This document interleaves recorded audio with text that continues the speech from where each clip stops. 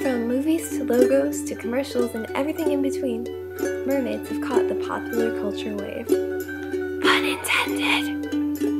But how did the world become so enamored with, well, this? Mermaids and creatures like them have been a source of fascination for centuries, and millions of myths surround them in a web of watery lore. Pirates wore gold earrings so that they would always have something valuable in close reach in case a mermaid ever mugged them at sea. In Japan, the ningyo was believed to hold the key to immortality, and an Irish Catholic saint is even said to have started life out as a mermaid. Fish-tailed and water-dwelling people are fairly common subjects of primitive art dating back thousands of years and spanning the globe.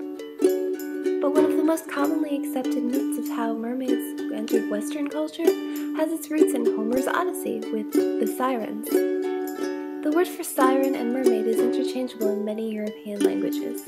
Originally, though, the sirens were bird women who lived on rocky cliffs on an island called Entemusa, and wooed sailors at sea with their enchanting music. Doesn't that sound familiar?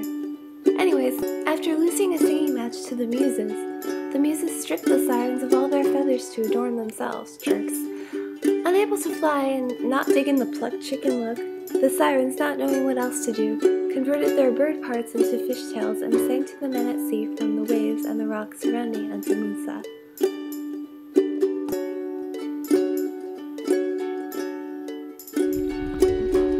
Entemusa is said to have been located somewhere between Sicily and mainland Italy, but it's unclear whether it's really the Napolitan island of Capri, one of the smaller, rockier outlying isles, or if it ever even existed in the first place. Mermaids were always a common stock character in fairy tales, good and evil, with entrancing song and often beauty, helpful or fatal to men at sea, omens of fortune and misfortune, sometimes with wish-granting or even healing capabilities.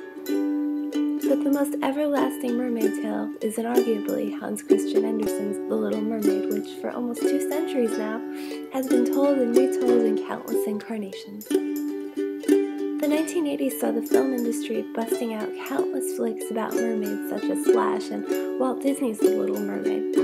It made mermaids into a subject for millions of young girls to become totally obsessed with during the 1990s, even when they were no longer that young anymore.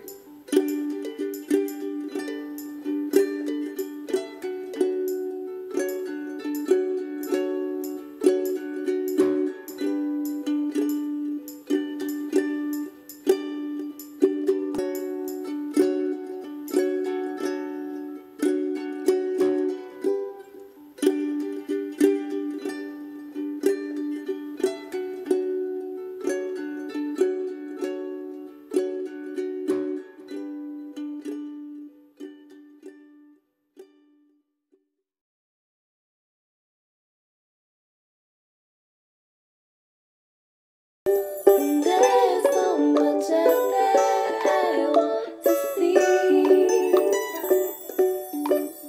so dive into another world with me. Yeah, let's go and realize all that we can be, so dive